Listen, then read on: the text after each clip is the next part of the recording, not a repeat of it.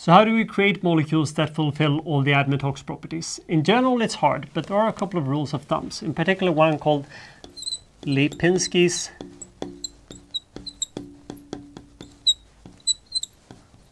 rule of 5. So the 4 rules in Lipinski's rule of 5 is not an oxymoron, but this is not because there are 5 rules, but all these rules are multiples of 5.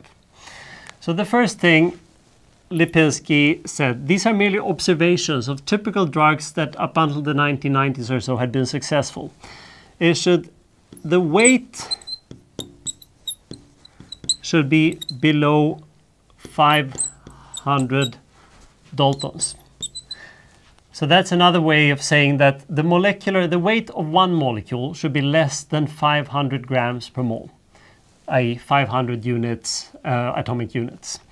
And that means because things that are too large will likely not be able to go through the blood-brain barrier, they might not go through membranes, the solubility might be bad, etc. This is just a rule of thumb, it's an order of magnitude. In practice, things that are too large just won't work. 2. Log P should be less than 5. Yeah, that sounds completely taken out of the blue. It is taken out of the blue. So log P. P is really the octanol to water partitioning. Octanol to water.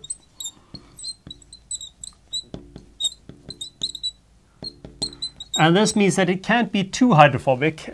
So if it's very, very low, that would mean that the quotient between octanol and water would be very low. And that would mean that all the drug would it can't be too high.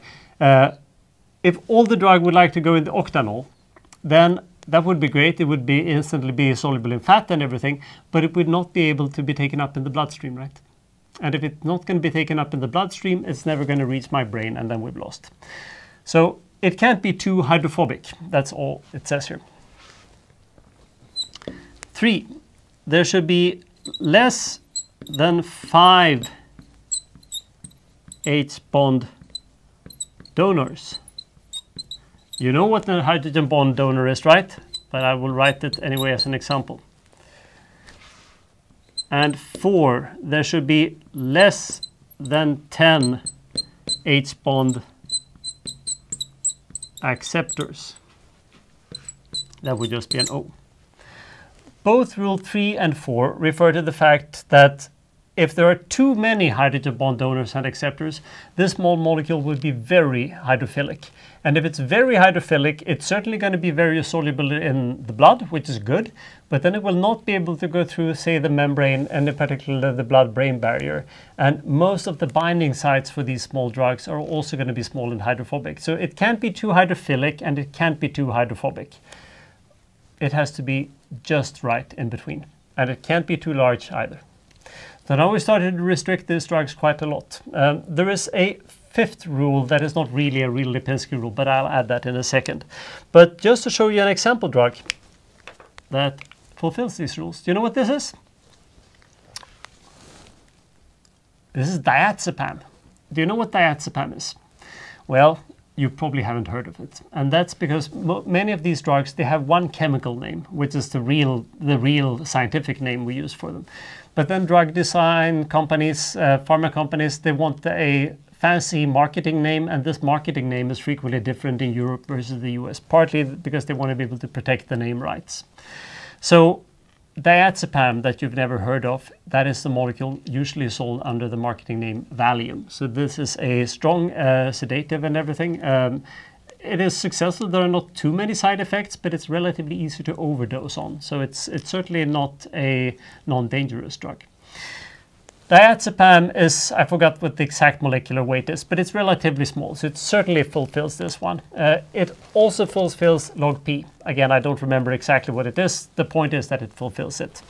There is 3 hydrogen bond acceptors and not a single hydrogen bond donor, if I recall correctly. So again, we're well within the range of these 2 limits too.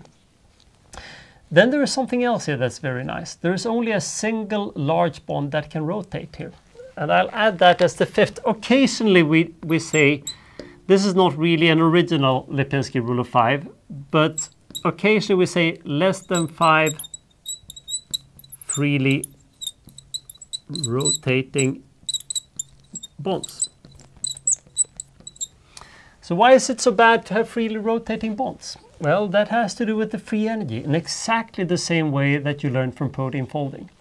So if you were to have two molecules, one that is very floppy and flexible, let's say with 10 freely rotating bonds here, what's going to happen to the entropy of that molecule once you force it to actually go into a binding site?